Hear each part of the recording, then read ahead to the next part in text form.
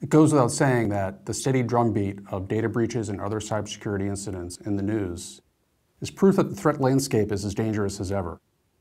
Recent research conducted by ESG provides insight into the specifics with respect to what types of attacks organizations have experienced, those that are most concerning moving forward, and the role machine learning plays in improving endpoint security posture.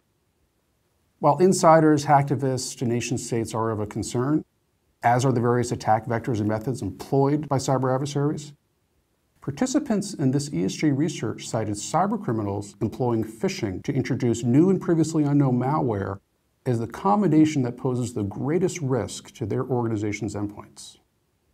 And relative to other types of threats, such as exploits, fileless attacks, and multi-stage attacks, unknown malware is also viewed as the type of threat that is the most difficult to detect and prevent.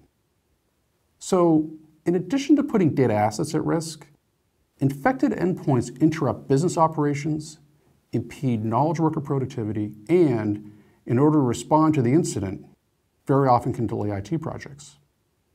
When it comes to remediating a compromised endpoint, many organizations fall into a rinse and repeat cycle of re-imaging infected desktops and laptops.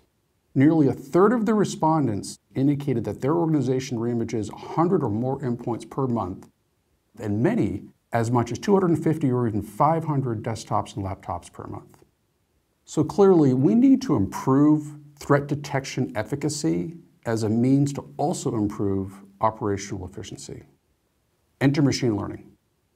Machine learning and artificial intelligence has garnered a lot of attention in the industry as an advanced detection technology, one that employs sophisticated mathematical models to predict whether a new binary, one that has never been seen and could be unique to a target organization, is in fact malicious, so it can be stopped before it has a chance to execute.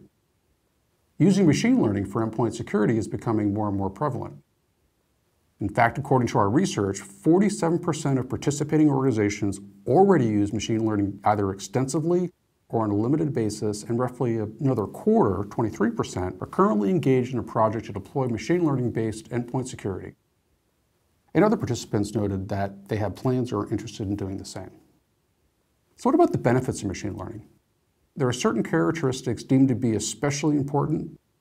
Of note, those characteristics include the ability to prevent attacks even when the security software has not been updated, the ability to stop attacks when the endpoint is not connected to the internet, and minimizing the impact on system resources. Many organizations I speak with are actively seeking to fortify their endpoint security defenses against a wide range of threats, especially zero-day malware. And in doing so, they also aim to eliminate the operationally expensive cycle of regularly re-imaging infected endpoints.